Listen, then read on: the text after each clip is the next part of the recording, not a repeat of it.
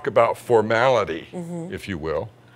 And we're getting into where I grew up, which we're trying to keep secret for some cockeyed reason. Anyway,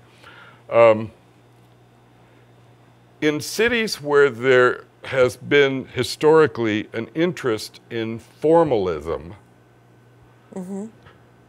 cities like New York City, Boston, DC, Philadelphia, Atlanta, specifically those cities, and Charlotte maybe.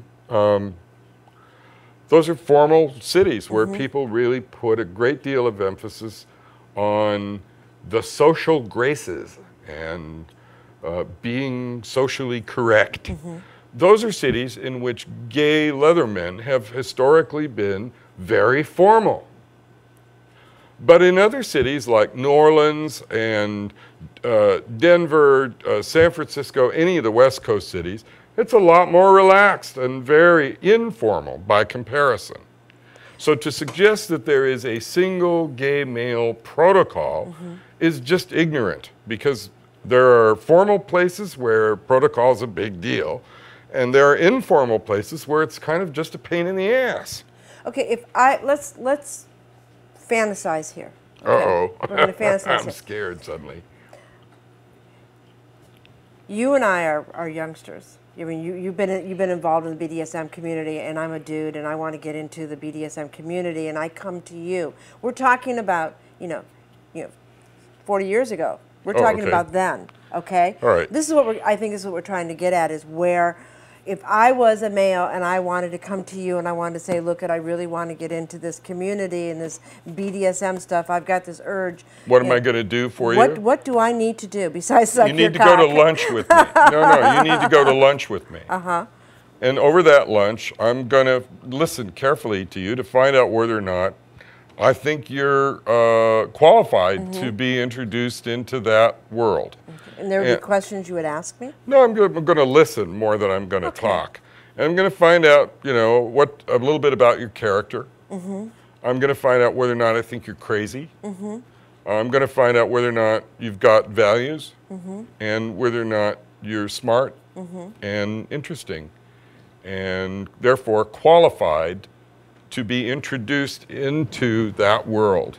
Because if you're a loose cannon, or you've got a strange personality, or you have a big arrest record, or I think you might be criminal, or a drug abuser, not a drug user, a drug abuser, I'm not going to introduce you. Hello, it's Rev Mel Show. You're on the air. Hello, this is Slave Christine. Hello, Slave Christine. You have a question for our guest? Yes, I do, actually. Could you speak up a little bit, please? Where's she from? Where are you from? New York City. New York City. Hi, Christine. It's nice to hear your voice again. Hello, sir. How are you? I'm fine, thank you. I know who this is. And speaking of the current topic, I had a question about your ideas on opening the tent flaps of the community. I can't hear her. How can you possibly... Christine, could you hold on 1 second, please? Certainly. That's it. Ask her to speak up. No, just once. Yeah, can you speak up a little bit? Yes, can you hear me now? We can hear you now, thank you. From a Verizon commercial. I know. So my question was, speaking of introducing people who come to you with an interest and sort of wanting to direct them in the right place, when the tent flaps are open to the community as it is, how can we be more proactive in really helping someone to point them in the right direction and in being that sort of filter? Well, back in the day when there was just one gateway into this world, that was a lot easier to manage, to control, if you will. But now the internet is the gateway into the world of radical sexuality. And given that that's true, there really is no way to make certain that there's a responsible introduction, because there's a lot of good information available on the internet, but there's a lot of misinformation available on the internet as well. And it's very difficult for a newcomer to be able to discern usefully and accurately and safely what to pay attention to now. So it's a much more complicated business now than it used to be, because there's no longer any mechanism by which people must be pre-qualified in order to have exotic, erotic information, as was once the case.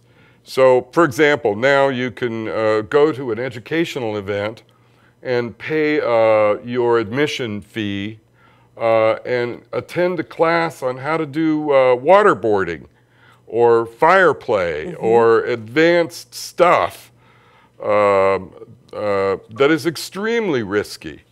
And of course, you know, a newcomer walks out of a class like that and says, well, I saw this guy do all this stuff teaching and he made it look easy. I think I'll try it myself. So pretty soon you have AK-47s in the hands of 11-year-olds, and it's only a matter of time until people get hurt, and people are being hurt. Yep. Not as frequently as I. Well, we don't know how frequently, because we don't have any good way to collect information about that. But I'm sure that many people watching have seen the old Walt Disney Fantasia piece, where you have Mickey Mouse and the Sorcerer's Apprentice, and Mickey watches the sorcerer with his tall pointed hat and his robe with, you know, stars and crescent moons, casting spells, and then the wizard gets tired and he goes off to bed. And Mickey, of course, has to carry water because he's just the apprentice. So Mickey decides he's going to open up the spell book of the sorcerer and cast a spell on the brooms. And he does that, and pretty soon the brooms are carrying water like crazy. Next thing you know, the place is flooding because Mickey knows how to start the spell, but he doesn't know how to turn it off. Oh. She hung up. And when we start talking about high-end radical sexuality, it's important to know how the spells work. So we've gotten into a period of time with the BDSM community where everything is commercialized right now. People did not realize that they could make money onto BDSM up until like the last 5 or 6 or 7 years. People all of a sudden realize that they can. Earlier. Earlier? You Much think earlier, it was much yeah. earlier? Well, yeah, the first people to try to make money out of radical sexuality were leather makers, were toy makers, and people who made clothing, and people who made whips, and people who made equipment. I mean, there are so many people making stuff for BDSM. There are indeed. When I was a young kinkling and apprentice to the first mentor that I had, his first assignment to me was to make a whip for myself that was a copy of one of his, because there was no place to buy that stuff. So I actually had to go out and get the materials, and I had to assemble my own gear. I still have that. I probably should have brought it. You still have it? Oh yeah, sure I do. Are you kidding me? Yeah. Once you play with somebody and a piece of equipment, well, I don't know. Everybody feels differently about this, but I feel like the spirit of all the people that I've ever played with my equipment lives in my equipment. I agree with you. So I wouldn't ever think about throwing anything away. Yeah, I took an old pair of leather pants. Yeah. Cut it up. Into a flogger, and I still use it as cool. a warm-up. Yeah, well, then it'd feel good. Oh, I love it. And you know, one of the sort of old guard ideas was that leather should be kept working as long as it can be. As long as it has a life left in it, it should continue until it doesn't have life in it anymore, and then it should be retired with honor. the qualities that you look for in somebody when, you know, we're talking about, we're back in that little fantasy. Being pre-qualified you to, and I, you know, yeah. I'm going to meet him at a coffee shop and we're going to talk, and I really want this bad. I'm lying here. I'm really a submissive, you know. And Wouldn't matter whether yeah. what end of that you were on. So if I met you and we had lunch and I liked, you know, you impressed me as somebody who I think would make an addition to the world I move in. Then I would invite you to a social event. I'd invite you to come watch Sunday football and have outdoor barbecue with some of the guys, because I'd want them to be able to take your temperature too. Ah, that's a nice idea. And that's how it worked. So you just didn't, like, today, okay? Today. Oh, you want to hook up right now? No. No. Oh, come on. I've had this fantasy. Sorry, it's not how it works, you know. But today's so different. Very different. Matter of fact, to illustrate the difference really elegantly, I was online with the guy last weekend. We were having a nice visit, and he said, "So, do you have any interest in getting together?" And I said, "Yeah. Why don't we meet for dinner next Friday night?" There was a pause. He said, "Dinner? Don't you want to get together and play?" And I said, "Well, you know, Mother told me never to fuck anybody that I wouldn't have a meal with." Wow, I agree with you. And there was another pause. It was like, "Oh, well, I guess that makes sense." Once you point it out to people that, you know, there's more that's possible here, then they sort of get it, you know. It's like, let me get back to you. Well, needless to say, I haven't heard from this person yet, because it was all about, you know, not Mr. Right, but Mr. Right now. And the old guard guys that I grew up around, just that wasn't the, you know, that wasn't it. No.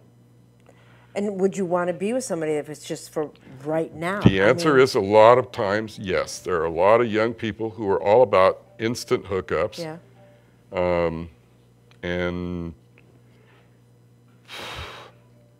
And they do instant hookups. Oh, sure. I mean, you know, the horror stories that we've heard. What we're going to do is we need to take a break. I want to come back to some of them. Okay, go ahead. So we're going to take a break. See you in a bit. Bye-bye. You've been watching the Rev Mel Show with my wonderful guest, Guy Baldwin, and he can become your therapist if you want. Yeah. Yeah. Thanks. So we'll be right back. We'll see you in a bit.